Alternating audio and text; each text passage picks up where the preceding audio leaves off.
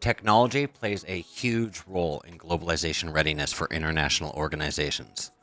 As the world becomes more globalized, particularly for digital products and services, an entire ecosystem of technologies has grown up to support the work of globalization, internationalization, localization, and translation.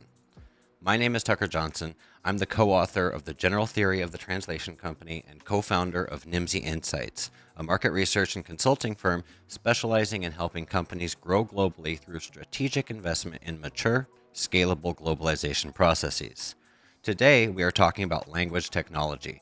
So let's take a high-level look at just a few pieces of tech that are crucial to a mature global operation. Most likely, you have never heard of some of these tools, but you can rest assured that there is an entire language technology or LangTech ecosystem responsible for driving the global expansion of pretty much every major brand you can think of. Translation management systems, or TMSs, are the backbone of the globalization and localization industry. These are the tools that manage the workflow and the file parsing throughout the lifecycle of a localization project, intaking the source files, managing a process defined by the users, and then exporting the translated files.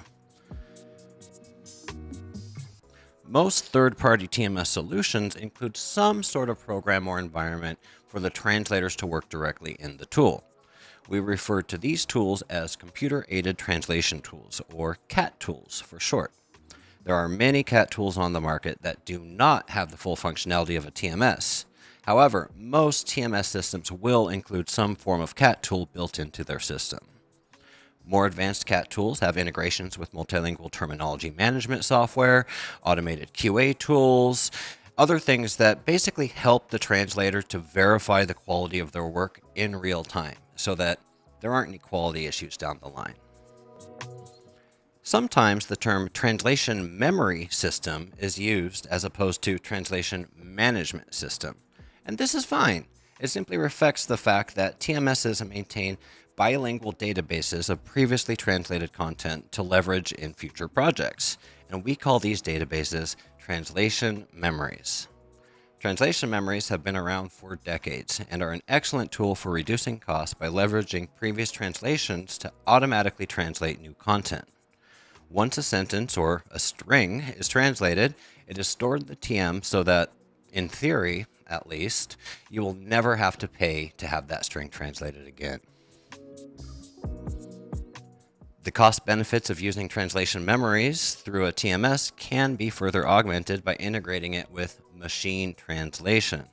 Machine translation, or MT for short, is the fully automated process of having content translated by a computer, completely foregoing human translation. If machine translation sounds too good to be true, well, it's because it is. Don't get me wrong, MT is an incredibly powerful tool, and there are excellent use cases for using raw MT-generated content, such as translating low-impact support documentation, user-generated content, or other content types that don't require that special human touch. The recently updated Nimdzi Language Technology Landscape is a comprehensive report covering 770 different tools related to globalization. It is the definitive guide to the language technology landscape. Technologies are broken down into functional categories, including translation management systems, which we've already discussed, translation business management systems, audiovisual translation tools, quality management tools, integrators, machine translation, including generic MT, MT toolkits, niche MT, custom MT solutions, different marketplaces and platforms, interpreting systems, and speech recognition. Each of these main classifications is then further subdivided into further functional subcategories based on use cases. So, if technology is your jam and you want to find out more about it, head over to nimdzi.com and look for the new language technology landscape, which we also affectionately refer to the LangTech Atlas. So we might be using those terms interchangeably. Attached to the Atlas is a full report by lead researcher Yulia Akulkova, who, along with the rest of the Nimdzi team, is eager to answer any question you would like to send to info@nimdzi.com. Thank you for joining me today. If you have any questions, please feel free to reach out at info@nimdzi.com or to me personally. Once again, my name is Tucker Johnson, founder of Nimdzi Insights.